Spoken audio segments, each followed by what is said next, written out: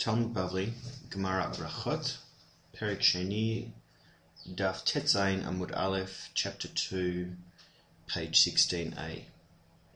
Alim lin chalim, why are tents and brooks juxtaposed? Dichtiv, it's written, Kin chalim nitayu kagonat alei naha ka'ahalim nata v'gomer, stretching out like brooks, like gardens, by river, like tents pitched, etc. Lo malecha, to teach you. Malin mane chalim malin et hadam mituma letahara. Just as brooks elevate a person from ritual impurity to ritual purity. Af ohalim malin et hadam mikaf chova lecha zechut. Also, the tents of Torah can elevate a person from the scale of guilt toward a scale of merit.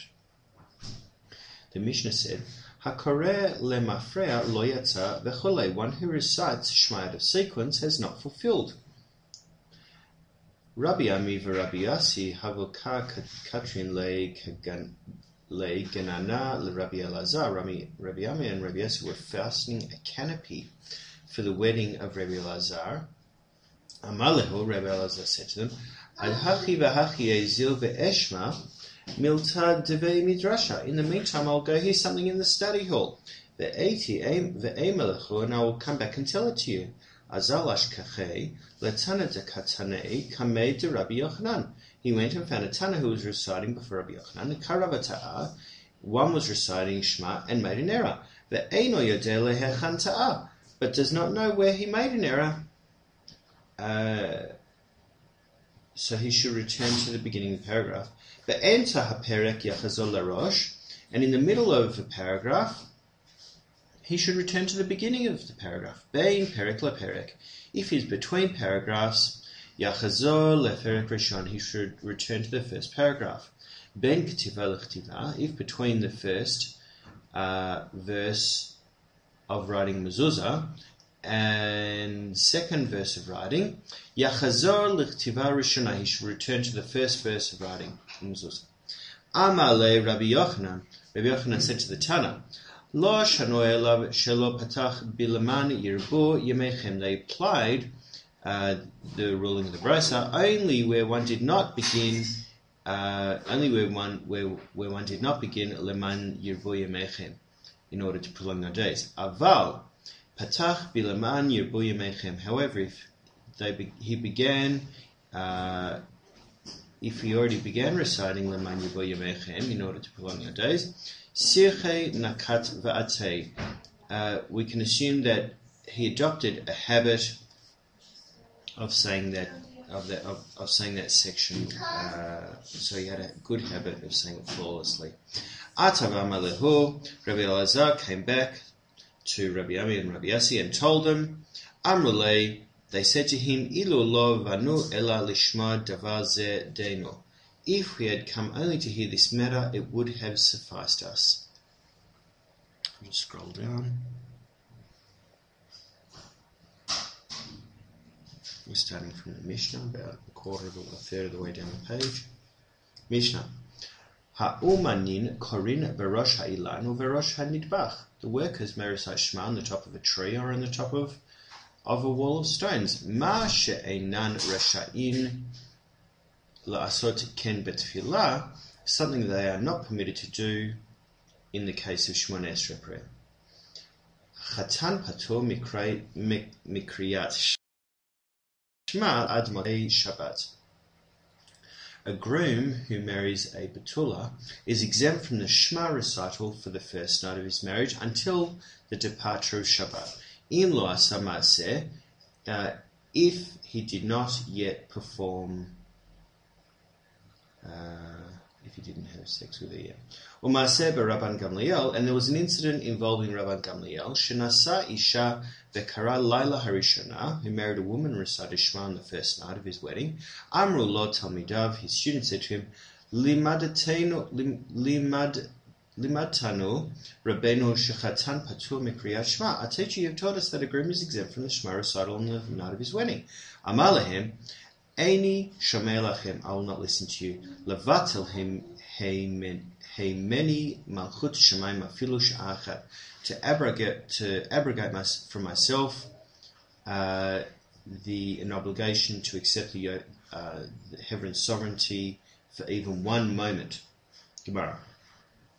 Tanu Rabbanan, Ha'umanin korin berosh ha'ilan or berosh hanidbach.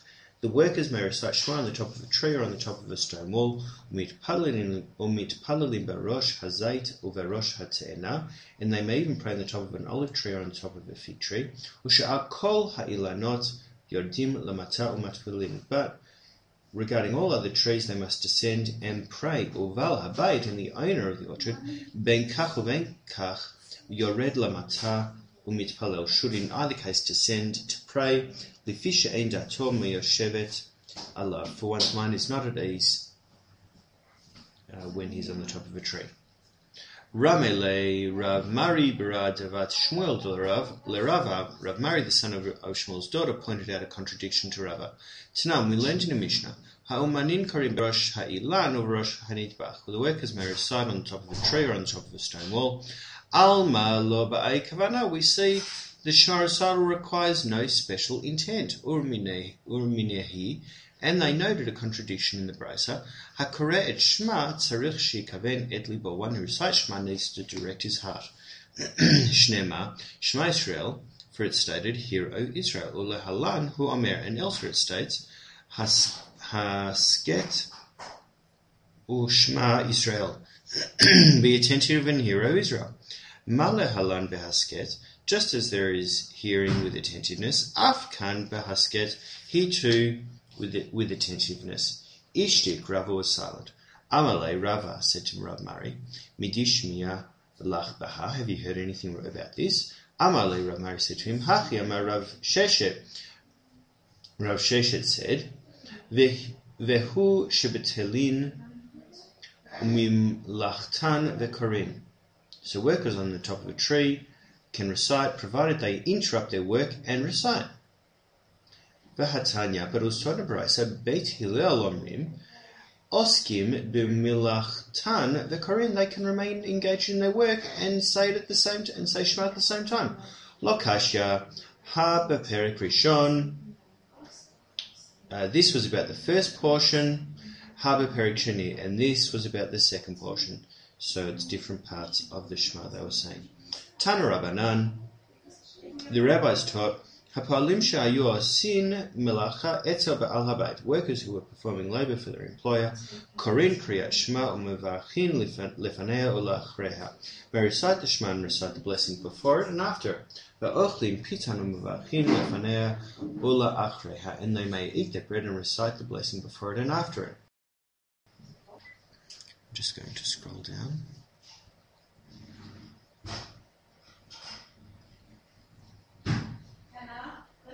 So we just started at the last Tana Rabbanan. We just started about a third of the way through about 2/3 of the way down. Tana Rabbanan Hapolim. Is it on the screen? It is there. Right here.